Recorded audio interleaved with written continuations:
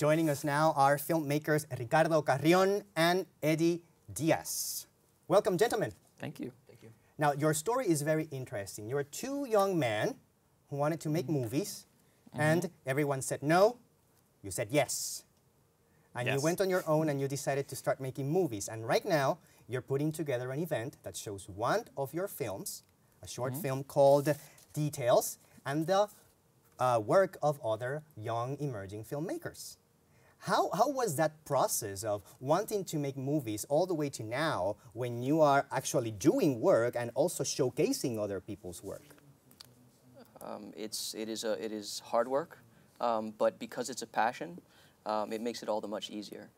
You know that at the end you will have something that, if it doesn't even reach a large audience, which you always hope it does, you've created something that you care about and that you love. In your case, when you wanted to make movies, everyone says you cannot, and the main impediment seems to be money. You guys went to the new digital platforms, Indiegogo, and you put up a campaign, and you got funded. How does it make you feel? Not everyone gets funded.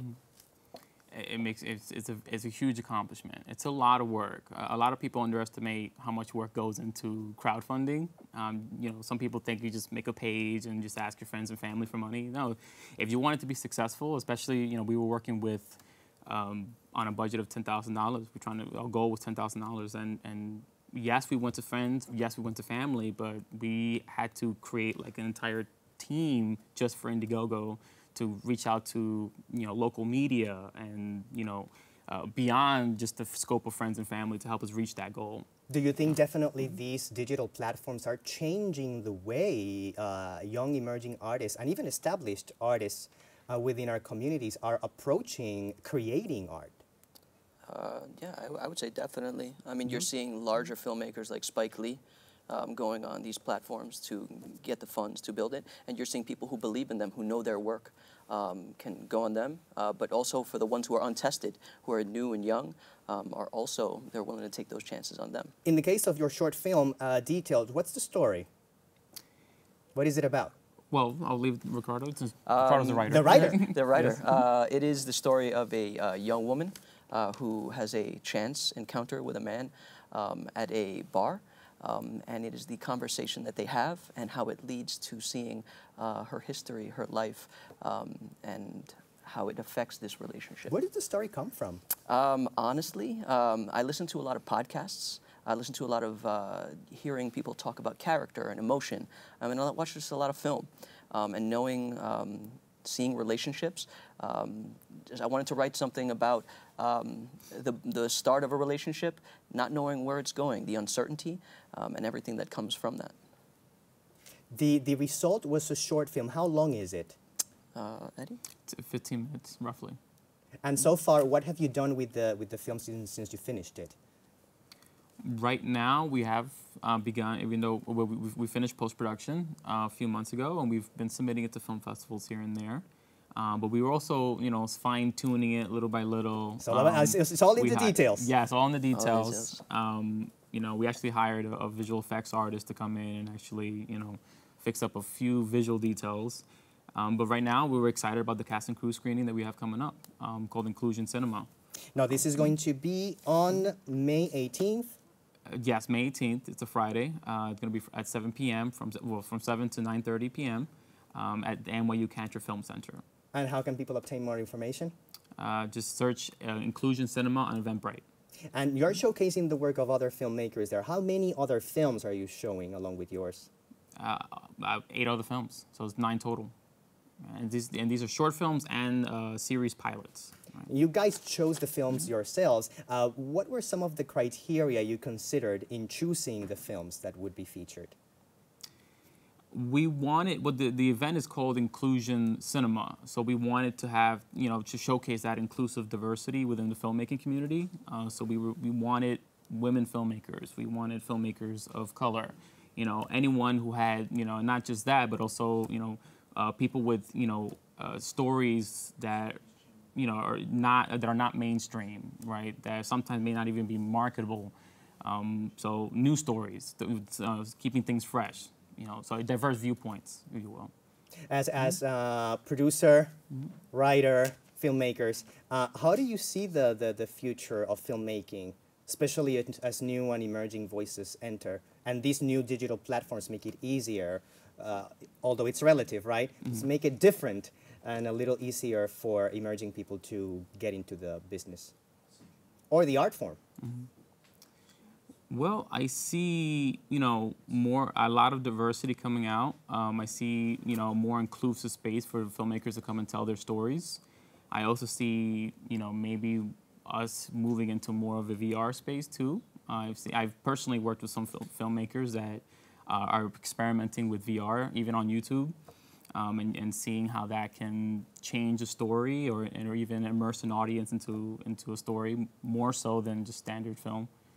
Now, I know you guys just finished Details and you're working on the film's showcase, but with you guys, it's friendo y comiendo. I mean, you're starting something new again, so tell me about your new additional projects.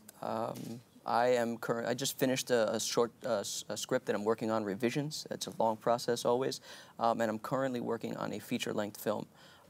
It tackles something very important to me and to many people. It tackles kind of the aftermath in Puerto Rico after Hurricane Maria, from the point of view of somebody who is a second-generation New Yorican here, going back to PR to help in their way. Mm-hmm. In terms of production, anything else you're working on at this moment? Yes, I'm actually working on, nothing's in production yet, but I am working on pre-production. In pre-production. I have 2 web series and a short film. They're very different projects. The short film has to do about a taxi driver that encounters a woman who is going through clinical depression and needs a little bit of help and emotional support. And then I'm doing a web series that has a lot to do with diversity in the acting world, right? And making sure that we are not just having the token characters in film, but also being very diverse there. And the other web series is about human beings with angelic powers, right? And how they can come to the rescue sometimes. I see that you guys have a very strong work collaboration. How did you guys come across each other and started working together? Yeah, we both have worked in the nonprofit realm and continue to do so to support our communities. And we just we started within about a month of each other, and different sections of the program. But we hit it off, and it led to a professional relationship, and then personal, being friends, and then working together on shared passions, creativity. Besides Details, you have done other projects together as well, correct? This is our first. Other films, really. Right now, this is our first and only film together, but we do have, we're planning on working together for the far future.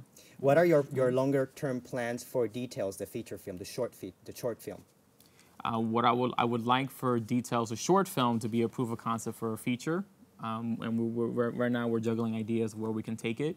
And because the short film is a dramatic piece, and it's all about this female character called Amelia, so the feature would definitely be a character piece and really delving more into the mind of Amelia and what she deals with and the trauma that she deals with.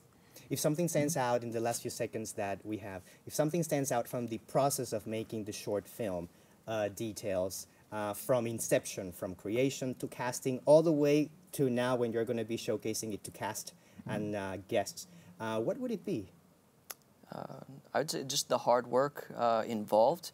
On such a smaller production, you wear a lot of hats. You do things you wouldn't expect to do, and you do it as a responsibility and as a passion. Your few words to people out there interested in filmmaking and creating art? Get started. Get started. Don't wait. Don't, just because you don't have the money now, just, start writing a script and start finding people who are also interested, other artists. There you go. Sí se puede. Congratulations. Yeah. Gracias. Thank you. Amigos, this is all for today. Thank you for joining us for this special edition of Open. We'll see you back next week. Excellent. Thank you so much. Thank you, guys. Of course. Get us all right.